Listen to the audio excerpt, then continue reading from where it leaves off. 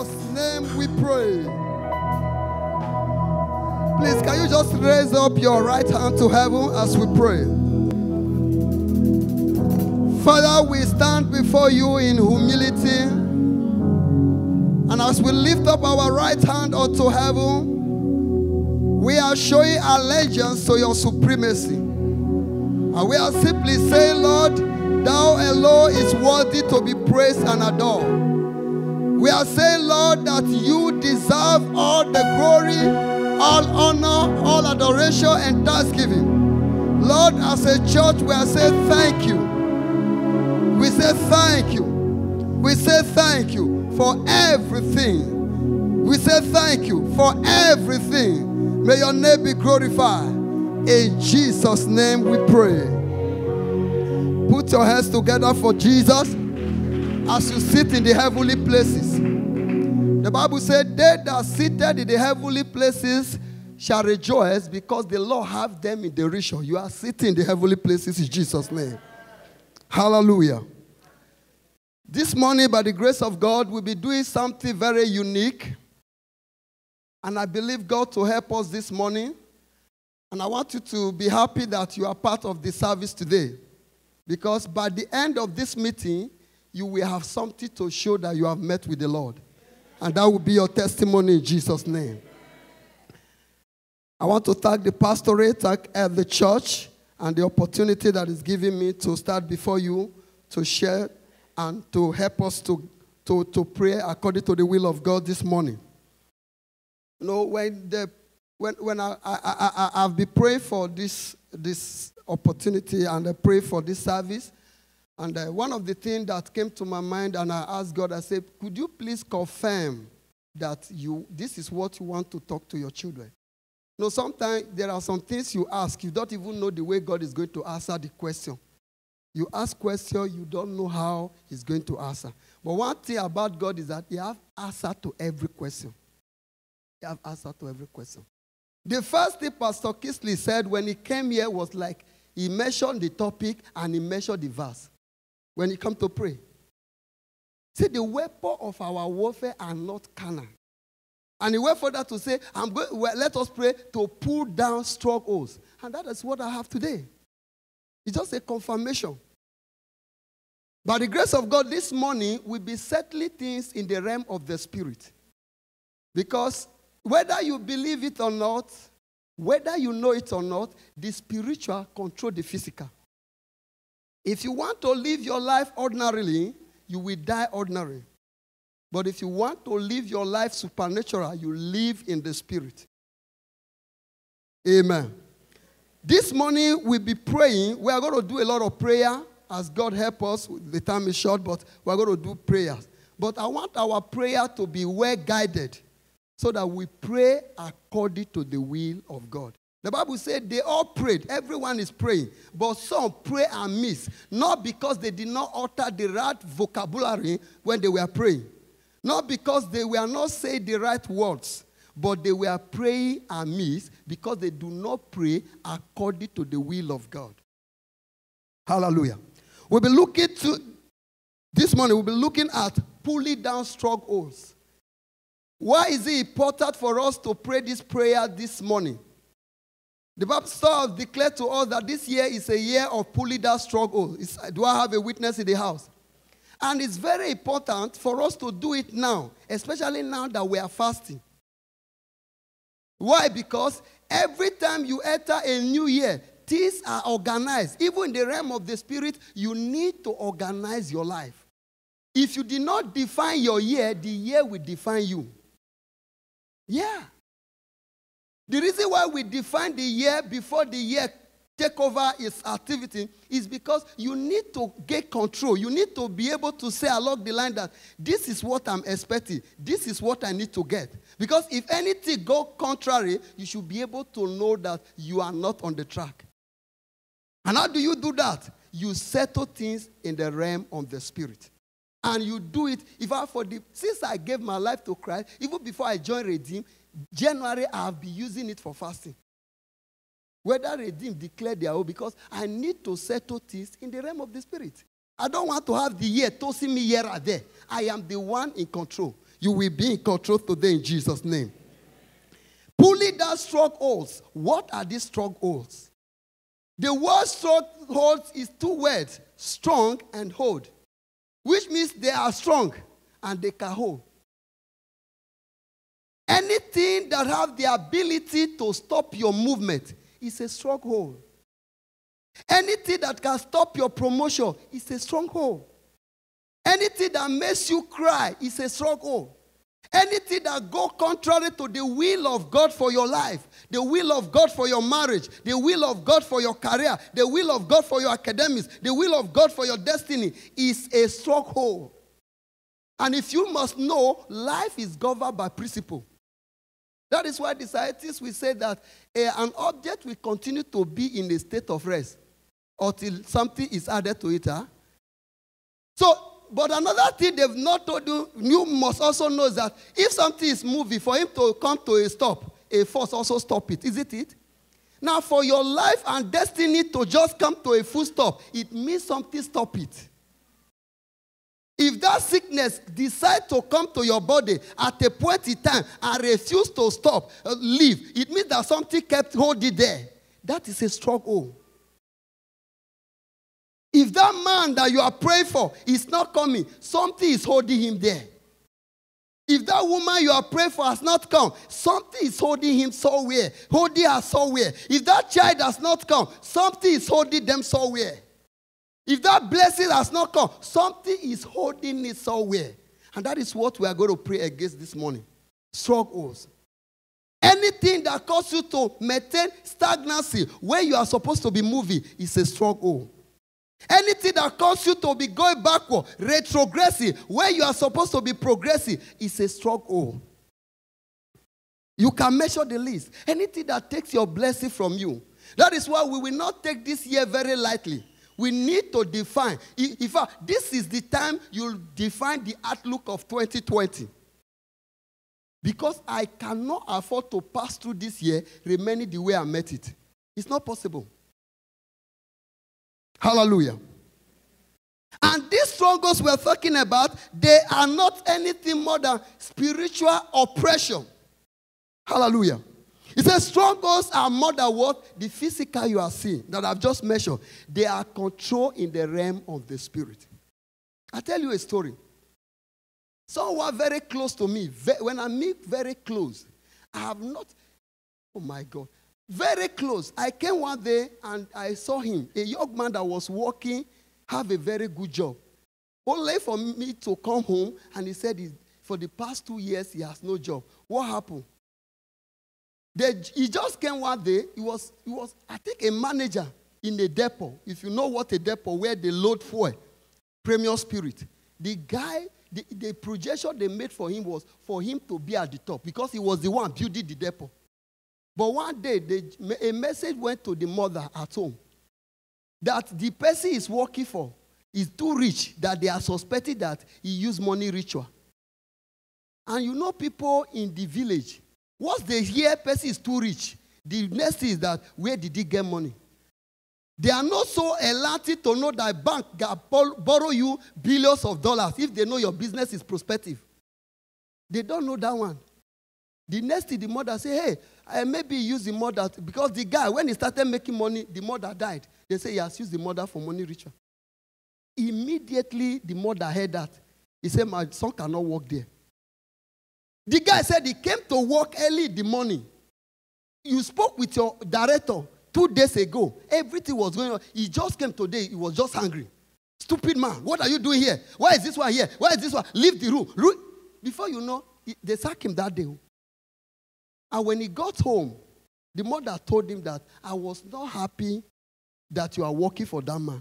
He said, Mommy, you mean that you have hand in this thing? This thing I'm telling you, I'm on the altar. The mother confessed it to me that she hates him working for that man. So what did you now do? He said, something happened. Now, what are we talking about? Now, the guy is in the village suffering. The question is asking the mom, if you have that power to remove the job, give me another one now. You think life is easy? For someone to sit down and say, this life does not worth living. I wrote a note and drink 2 bottles of snipper, I die. You think it's ordinary? Some of us, when you live, Canada is a very good place. I don't think those demons are here. We are so organized that if you are being carried away, that the things of the spirit is not what you joke with. The guy, as I'm talking to you now, he's been with the mother in the village for more than 5 years, no job. Give him the power you use now. The mother told me, I said I am not interested in that guy working there. And that is how the tea ended. You think it's physical battle. The Bible says the weapon of our warfare are not carnal. They are mighty through God. I am not here to exhort the devil. Please get me clear. I cannot exhort the devil. But what I'm trying to let you know is that the devil is at work. Whether you like it or not, we are in a battle.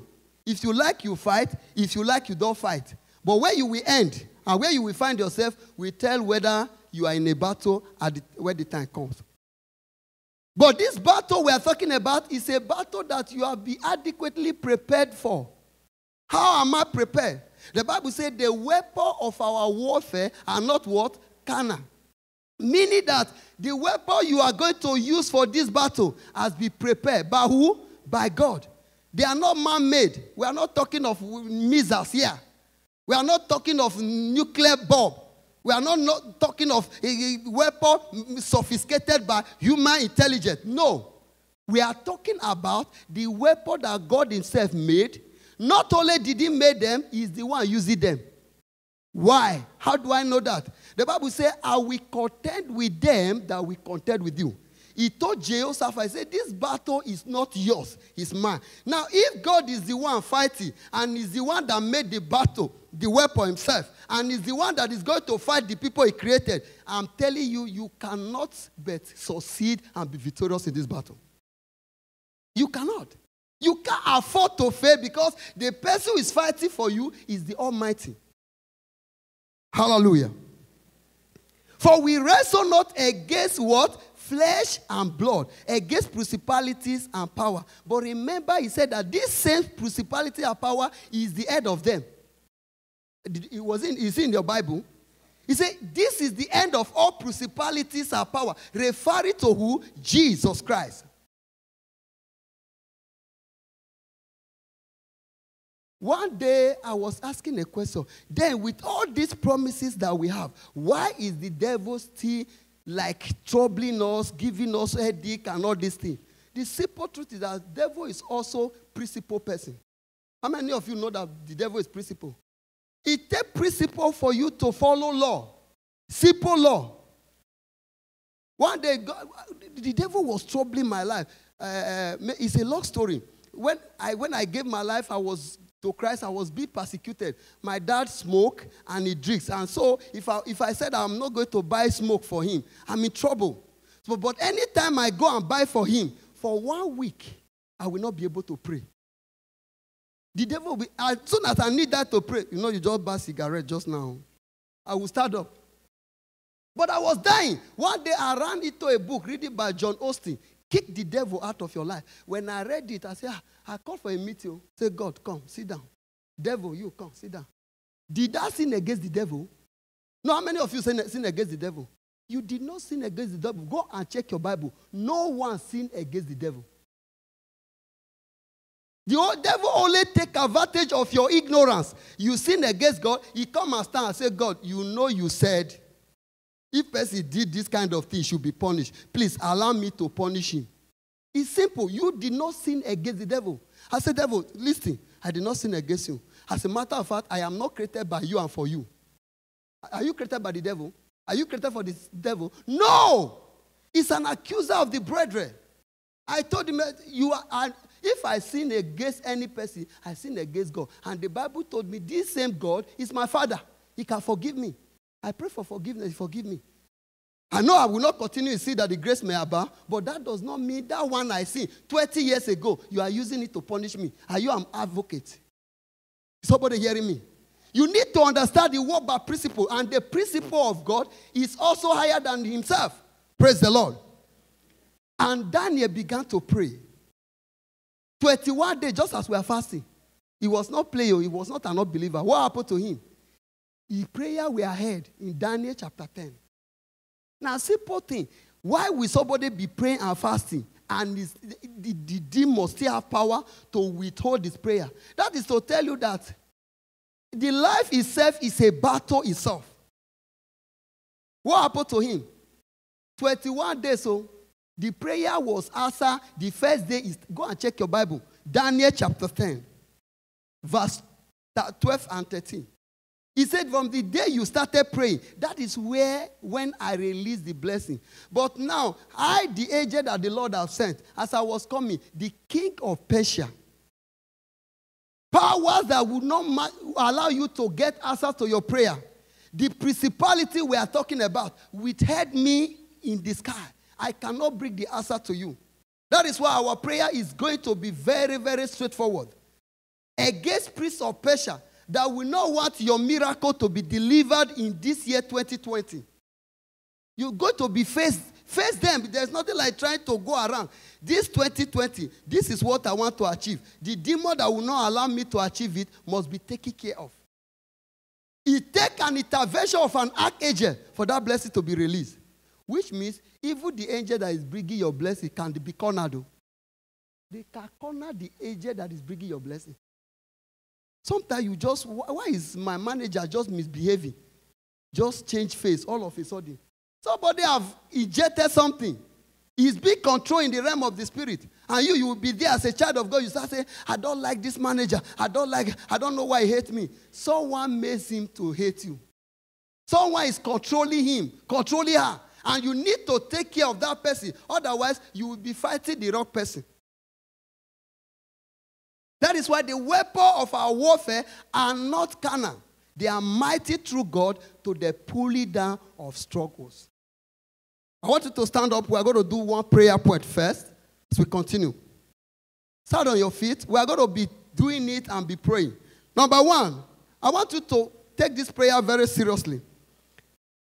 You say after me, Father God, please remove from my life any filthy garment that gives the enemy power over my life, power over my destiny. Open your mouth and begin to pray.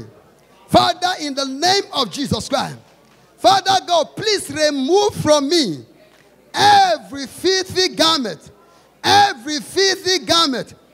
gives the enemy power over my life, power over my life, power over my destiny, power over my destiny. Lord, remove them in the name of Jesus. Remove them in the name of Jesus. Remove them in the name of Jesus. Remove them in the name of Jesus. Remove them in the name of Jesus. Remove them in the name of Jesus. In Jesus' name we pray. Take a seat. We pray that prayer because sometimes the reason why they have power over us because they find something, a fault in us. The Bible says, and the Lord showed a revelation to Joshua. And the Joshua was standing before the angel of the Lord in Zechariah chapter 3, verse 1 to 3. And the angel, the Satan also appeared, was accusing Joshua. He said, Joshua, you are putting on a garment that is stained. And that is why I have the right to come here. As I'm talking to you now, Joshua, you are a sinner. It took an intervention of God because the reason why, not because Joshua did not sin, not because you did not sin, but the Bible says in Romans chapter 3, Romans chapter 8 verse 33, it says, who can lay charge against God's elect? It is Christ that justifies. It's not the devil that justifies you. Anytime the devil is making you feel stupid because you have committed a sin, you did not sin against him. Who can lay charge against God's elect? It is Christ that justifies. And Jesus appeared and said, Satan, I rebuke you.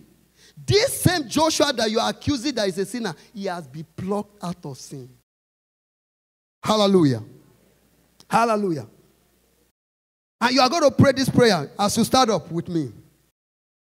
Say, Father God, Father God, please send your archangel to defeat the prince of Persia, the power in the air, hindering my prayers, hindering my blessings. Open your mouth and pray in the name of Jesus. Father, I decree in the name of Jesus. Please send your archangel to contend with them that are hindering my prayers, hindering my blessings. In the name of Jesus Christ. Lord, let your power, let your angel, let your archangel contend with them that contend with me. In the name of Jesus Christ. In the name of Jesus Christ. In the name of Jesus Christ. In Jesus' name we pray. In Jesus' name we pray. Have your seat. In Matthew chapter 28 verse 2. The Bible says when Jesus died and he was buried, you know what these people did? Because they needed and they planned and they desired that Jesus should not resurrect. Just the same way they have planned that you will not get to your next level. They know the resurrection of Jesus Christ is the fulfillment of Scripture. They know that if Jesus comes back to life, as he said, many will believe in him, just the same way you believe in. They wanted to stop that progress. They wanted to stop that promotion. They planned to stop that testimony. And they rolled a stone on the grave of Jesus Christ. But one thing that struck me as I began to read the scripture is that when the time came for the fulfillment of the scripture, the Bible said the angel of the Lord came and rolled away the stone. Look at your Bible very carefully. When the angel rolled away the stone, he did not go. He sat on the stone. Do you know what that represents? Permanent victory.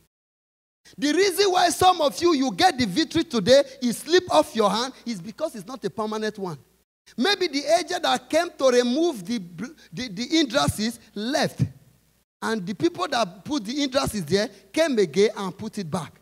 But at this very point in time, because the fulfillment of the scripture, he came, he rolled away the stone and he sat on it. You are going to pray this morning that as the angel of the Lord is rolling away every stone that is covering your blessing, stopping your promotion, the angel will not go. He will sit on those stones to ensure your permanent victory. Stand on your feet as we pray. You say after me, Father Lord, please remove every stone the enemies have used to cover my blessing, my promotion, my breakthrough in the grave. Let your angel sit on that stone to ensure my victory. Open your mouth and pray in the name of Jesus. Father, that stone is removed in the name of Jesus. That stone is removed in the name of Jesus. That stone is removed in the name of Jesus. The stone that is stopping my progress, stopping my breakthrough, stopping my testimony, stopping my promotion, stopping my healing, stopping my success. You are rolled away. And the angel of the Lord sit on you. The angel of the Lord sit on you. The angel of the Lord sit on you. This is permanent victory. In the name of Jesus. In Jesus' name we pray. Have your seat. Many of us, you have been asking questions. Where are those promises that we see in the Bible? Where are the fulfillment of those word of prophecies that have come over our life? Those decrees, those dreams, those visions I saw in my dream. I was in so place. I desire to be there. You are asking questions. Why have they not come to fulfillment? Some could be that they've not come to the time because God has planned for everything and there is time for everything. But there are some that they are overdue. But the enemy have stopped them from happening. But sometimes at your life, you need to take action because you can't make progress until there is a force pushing you to make progress. David, between the age of 10 and 15, he was anointed king. The age of David, as at the time he was anointed, was between between different scholars, we say 11, 12. Let's say between 10 and 15. Did he become a king that very time? It took him some time. In fact, the only time, the only premise, the only avenue, the only occasion he was announced to his glory is when he defeated Goliath. Go and check your Bible. So many of us, our next level require a destruction of a Goliath. Our next promotion requires that a Goliath must be killed.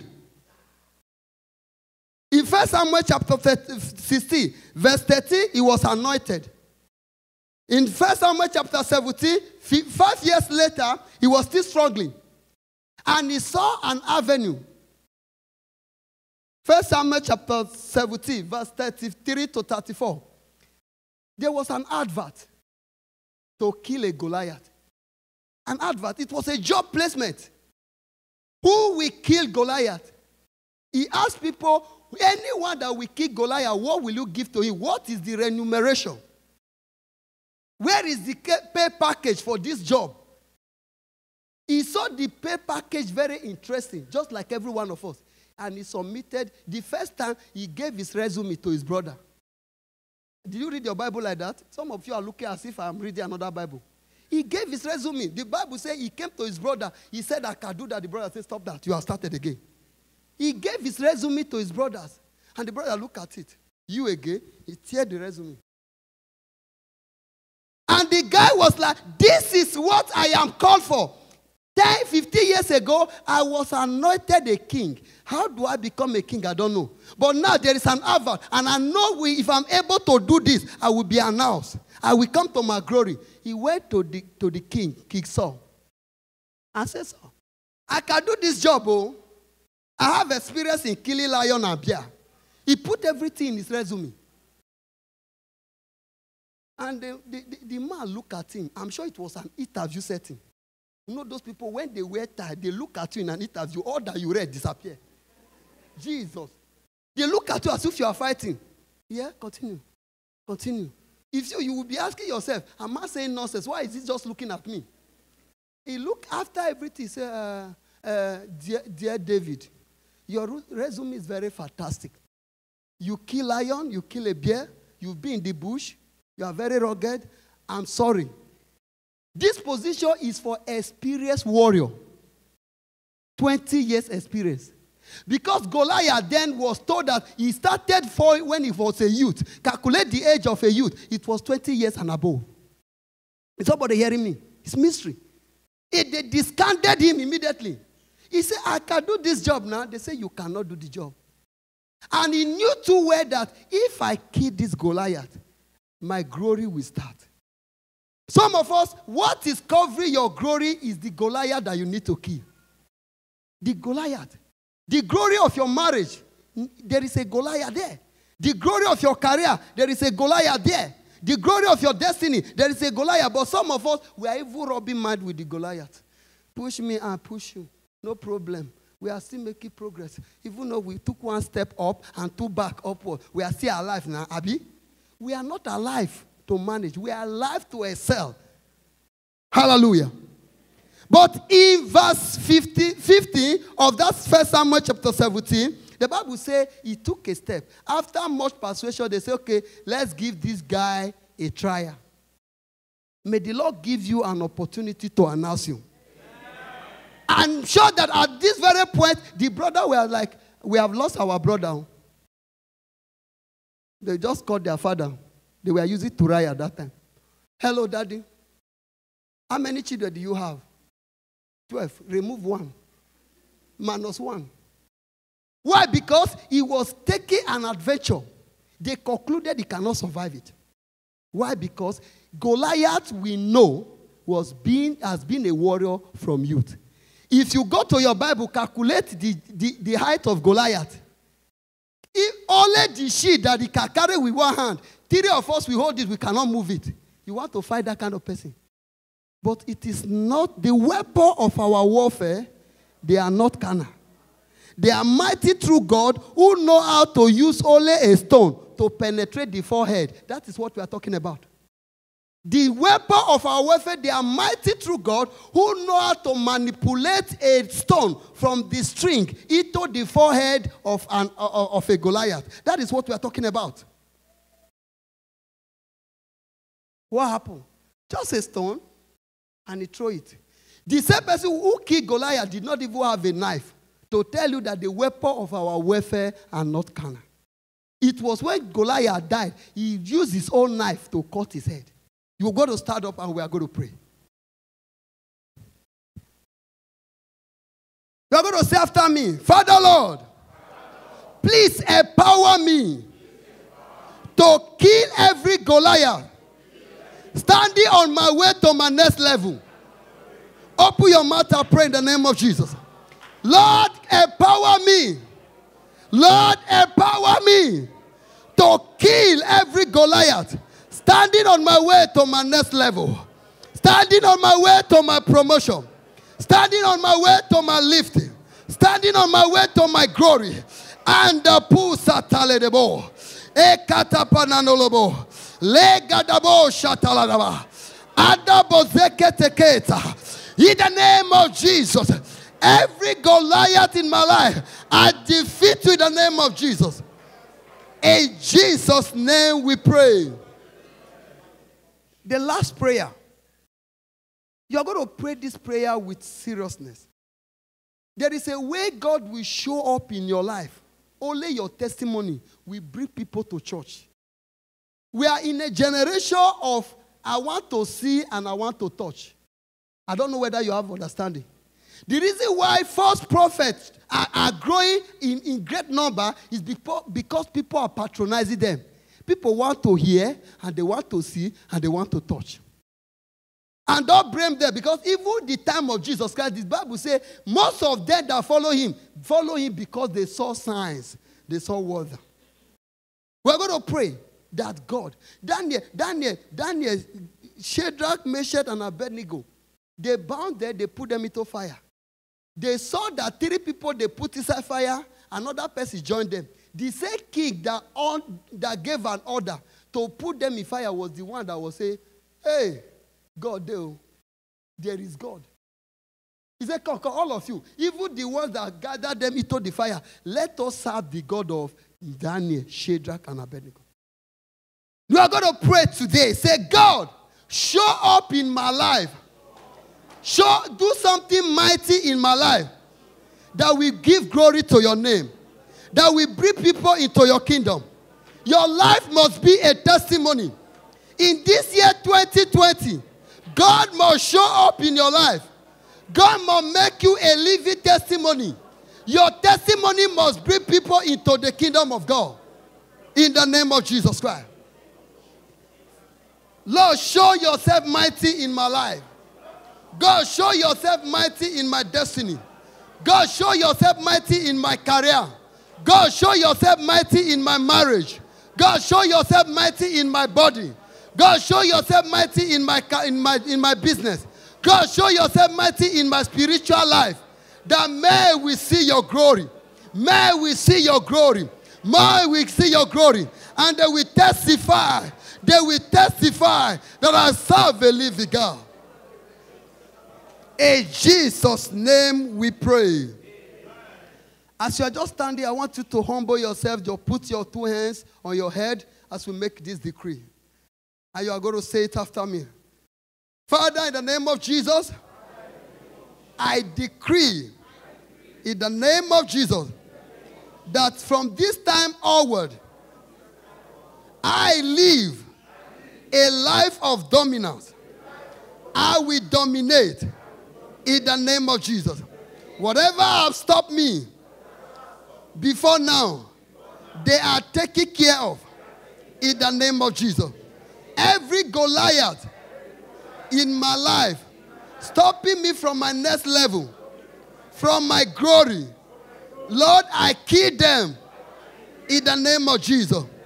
Lord, I decree and I declare in the name of Jesus Christ that this year, 2020, you will show yourself mighty in my life. That people will see me and they will confess that I serve a living God.